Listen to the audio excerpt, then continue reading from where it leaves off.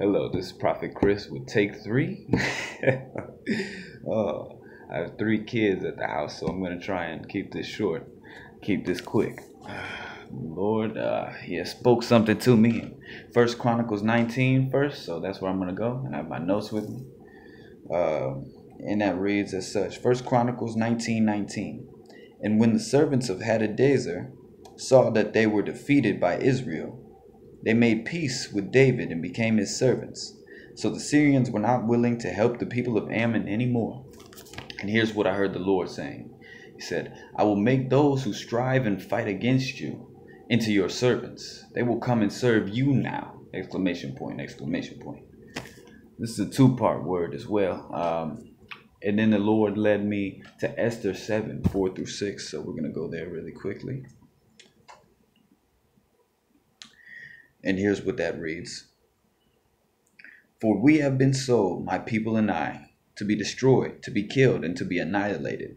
Had we been sold as male and female slaves, I would have held my tongue, although the enemy could never compensate for the king's loss.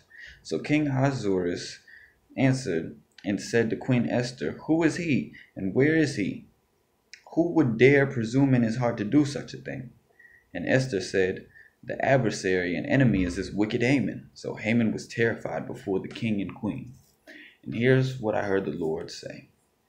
Watch on, as your enemies are exposed before you and eventually hanged on their own devices. Oh, thank you, Lord. Feeling the anointing that God wants to speak something else.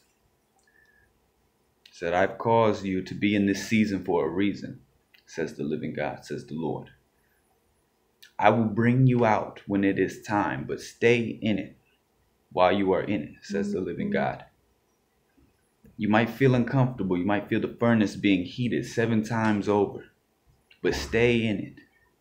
It's only a test for my plans and my purposes, says the Lord, saith the living God. I will bring you out at the appointed time. I don't know who that was for.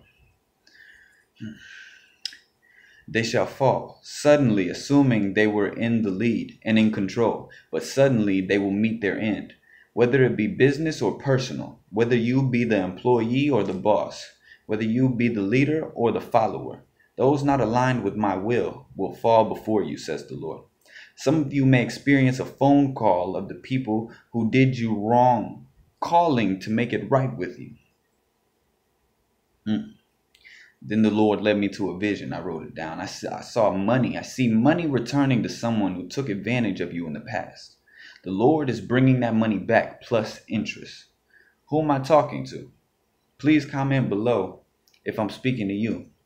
I seal this word with the blood of Jesus, and I pray that you be blessed and only go up from glory to glory as we walk with the Lord deeper and deeper. In Jesus' name, amen, amen. God bless you.